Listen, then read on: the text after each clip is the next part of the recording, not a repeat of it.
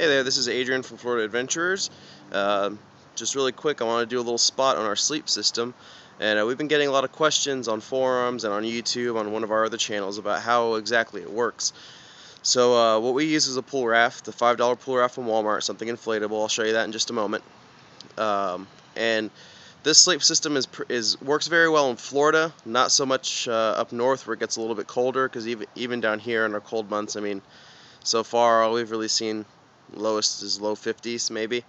So you know, you bundle up a little bit, but this still works pretty well, because we've gotten a lot of negative feedback from people who live up north saying, oh, you know, try this up here, you'll hate it. Well, we don't live up there, we live in the swamps of Florida, it's hot here, and this is what works for us. So just to give you a quick look, it's my cordage.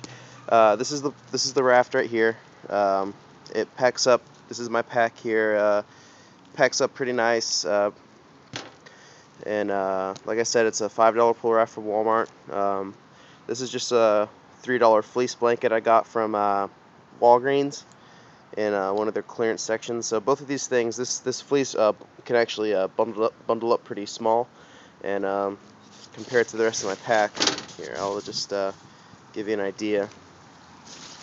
We set this right here, and that sits at the bottom, and then I'll set my blanket on top of that, and my tent on top of that. I have a Wenzel Lone Elk backpackers tent, bikers and backpackers tent.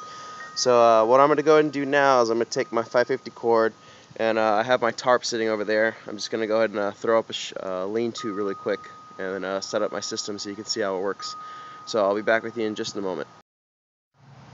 Alright, so got my little shelter set up, got a little fire going. Just using some pieces from the palmetto. Alright, and so this is basically how the setup works.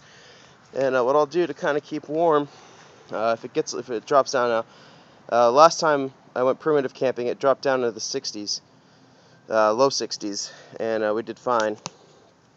And this is just a really basic tarp lean-to, nothing special. I didn't really try on this one. But so this is the general setup, and what I'll do is if I get really cold, sometimes I'll open up the shelter compartment of my backpack and shove my feet in there. Just go ahead and get down in here, lay down really quick, and yep, it's nice and comfortable. And the fire's a little closer than I'd normally put it, and typically also I build a little firewall around it just to kind of direct the heat towards me without having it too close. But this is basically the setup. You know, got the inflatable pillow back here, keeps me off the ground, and I'm a heavier guy too. I weigh almost 300 pounds, or I'm right at 300 pounds. So this works very well. I wake up in the morning very well rested. My back doesn't hurt, no pressure points, nothing. So this is how my sleep system works. I'm just using a really basic tarp shelter, and I have the fleece blanket.